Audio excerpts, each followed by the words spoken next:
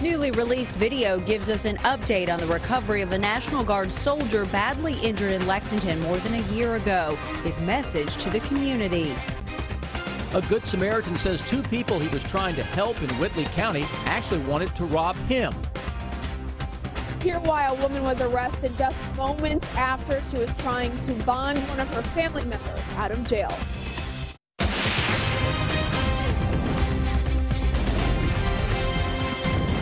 WKYT News starts now with breaking news. Good evening to you. Right now, police are looking for two inmates they say walked away from the Blackburn Correctional Complex in Lexington earlier tonight. Police say 24-year-old Jordan Green and 23-year-old Waltez Franklin were reported missing just after 8 tonight. Green is serving a 28-year sentence for robbery and burglary convictions out of Boone and Kenton counties. Franklin is serving a 20-year sentence for robbery and assault convictions out of Warren County. Lexington police and state police have searched the area around Blackburn tonight, but they have not found any sign of the two men. Both men had more than a year to go before being eligible for parole. Keep checking WKYT.com and the WKYT News app for updates on this story. He lost his leg after what Lexington police called a hit-and-run crash. But tonight, more than a year later, a Guam National Guard soldier is learning how to walk again. Police say Noel Espino was hit by an SUV outside a bar on Euclid Avenue. They say the driver, a former Lexington firefighter, didn't stop. Just before Christmas, Espino thanked everyone who has helped during his recovery. Garrett Weimer is at the live desk with the update in our top story at 11. Garrett? It was a night that turned into a nightmare for Noel Espino back in September 2014. Now, a newspaper in Guam reports that the guardsman is in Texas, recovering and adjusting to life with a prosthetic leg. It's been a long road, but video shows Noel Espino slowly taking some steps with his prosthetic leg. From Fort Sam, Houston, I am Captain Noel Espino, here with my lovely wife, Rose. We last heard from Espino back in September at the trial for ex-Lexington firefighter Jared McCargo. McCargo was convicted and sentenced to 10 years in prison for hitting Espino outside the beer trap on Euclid Avenue. Guam's Pacific Daily News reports Espino is in San Antonio, Texas, going through therapy and working with his prosthetic leg. In a video on their page from the Guam National Guard, Espino and his wife shared a special holiday message of thanks. We want to thank you for all the prayers, the support, and kindness you have given me and my family. And from the bottom of our hearts, we want to wish you a very Merry Christmas and a Happy New Year. God bless. The Pacific Daily News reports that a commander in the Guam National Guard recently visited Espino in San Antonio and that the guardsman is in, quote, great spirits. At the live desk, Garrett Weimer, WKYT. Garrett, thank you. Investigators say McCargo was drunk the night he hit Espino. Commonwealth's attorney Ray Larson said in a post on his Facebook page that McCargo is eligible for parole in 2 years.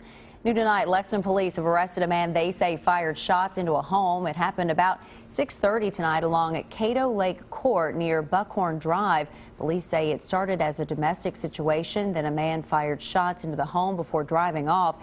They say his ex-girlfriend was inside the home. No one was injured. Police say the man is now facing wanton endangerment charges. His name has not been released.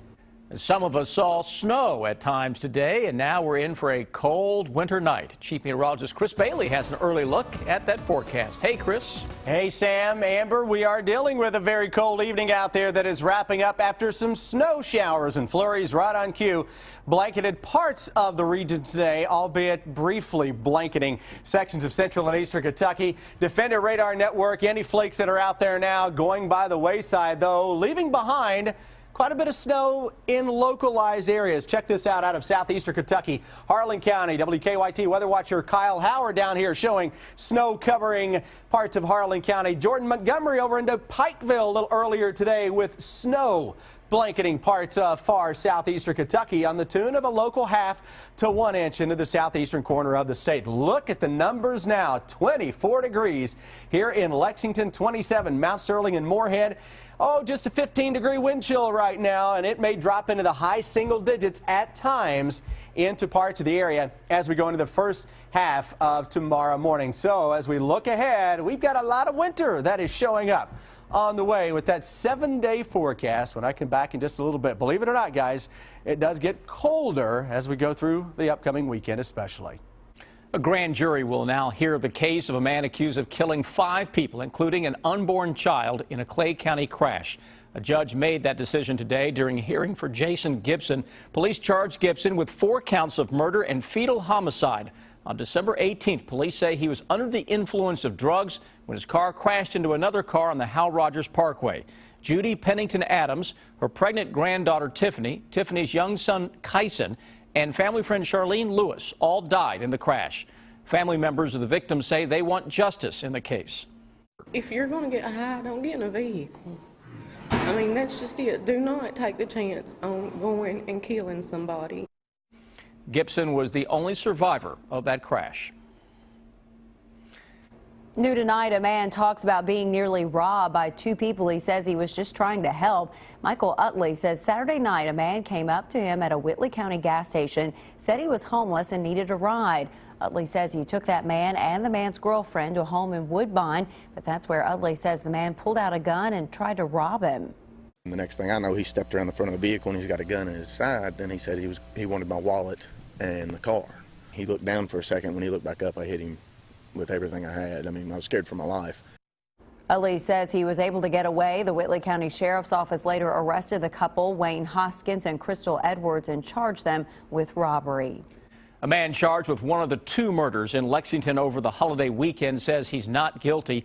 25-year-old Donald Roark Jr. appeared in court today. Lexington police say he shot 28-year-old Corinne White early yesterday morning outside an apartment complex on Red Mile Road. White's family members say he knew the suspect, and they say he'll be missed.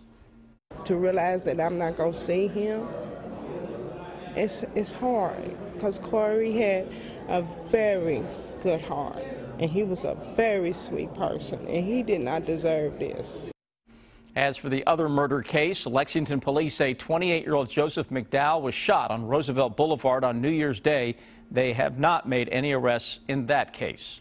She showed up at a southern Kentucky jail to bail out a family member. The problem, police say a Laurel County woman was drunk. The Laurel County Sheriff's Office arrested 50-year-old Kimberly Wilder last night in the parking lot of the county jail. New at 11, Monique Blair talks to investigators about this unusual arrest. Laurel County Sheriff's deputies say late Sunday evening, 50-year-old Kimberly Wilder was here at the Laurel County Detention Center trying to bond one of her family members out of jail. But she, too, landed herself behind bars. She appeared to be intoxicated. Jail employees called the sheriff's office next door, and once deputies came to the jail parking lot, they found Wilder sitting in the passenger side of a car. And she had a beer in her hand, and the deputy conducted an investigation and determined that she was under the influence. Wilder was arrested and charged with possession of an open alcoholic beverage container in a motor vehicle and alcohol intoxication in a public place. Just a total disregard for rules and regulations and the law. I mean, she needed to be put in jail. Wilder was released from the Laurel County Detention Center shortly after 5 o'clock Monday evening. Laurel County Sheriff Deputy Gilbert Achardo says although behavior such as Wilder's doesn't happen all the time at the jail, this is not the first time they've arrested someone who was under the influence while trying to bail someone out of jail. People that are intoxicated do crazy things. I think that's just a commentary for what's happened here. People that are under the influence do crazy things. In Laurel County, Monique Blair, WKYT. And as for the person Wilder was trying to bond out of jail, deputies are not sure if that person is still in jail tonight. Tonight, a standoff between law enforcement and armed protesters at a federal building in Oregon continues. Police have not made a move to retake that building, but tonight a sheriff said it's time for the protesters to go. Jennifer Dowling has the latest. The group that seized this National Wildlife Refuge in eastern Oregon gave itself a name today. Citizens for Constitutional Freedom. Their leader, Ammon Bundy, and other protesters began their armed occupation Saturday following a march to protest the reincarceration of two ranchers, 73-year-old Dwight Hammond and 46-year-old Stephen Hammond. We have a lot of work to be able to unwind the unconstitutional land transactions that have taken place here. The Hammonds checked themselves back into prison Monday after a federal judge ordered they had not served the 5-year federal minimum for a fire on their property that spread to government land. They were convicted under an anti-terrorism law. My uncle and my cousin are the farthest thing from domestic terrorists. The Hammond family has distanced itself from the protests. Monday night, the local sheriff had a message for the occupiers. The Hammonds have turned themselves in. It's time for you to leave our community. But protesters say the occupation is bigger than the Hammonds. They say the federal government has been persecuting landowners here in the West for decades. Get out of here, you coward! Ammon Bundy's father, Cliven, was involved in a dispute over grazing rights on federal land in Nevada in 2014 that turned violent. Ammon Bundy says he has no intention of using violence against the police, but he's asking others to join his cause. Jennifer Dowling for CBS News, Burns, Oregon. The FBI says it's keeping an eye on the situation, and the White House says the president is aware of it. New tonight, the parents of a missing Nelson County mother have filed a new court motion in the case. According to WDRB-TV in Louisville, Crystal Rogers' parents are trying to keep their grandchild from leaving the state. They have custody of 4 of Rogers' children, but the 5th is with Brooks Houck, who is Rogers' boyfriend and the father of that child. The Nelson County Sheriff's Office has named Houck as a suspect in Rogers' disappearance, but so far he's not been charged. Her parents claim Houck is trying to leave the state with the child, so they filed the motion. Rogers disappeared in July. Tonight, Lexington police are trying to track down the thieves who broke into cars in a neighborhood. Some people along Highland Drive near East Loudon said their cars were broken into over the weekend. One woman says her car was ransacked.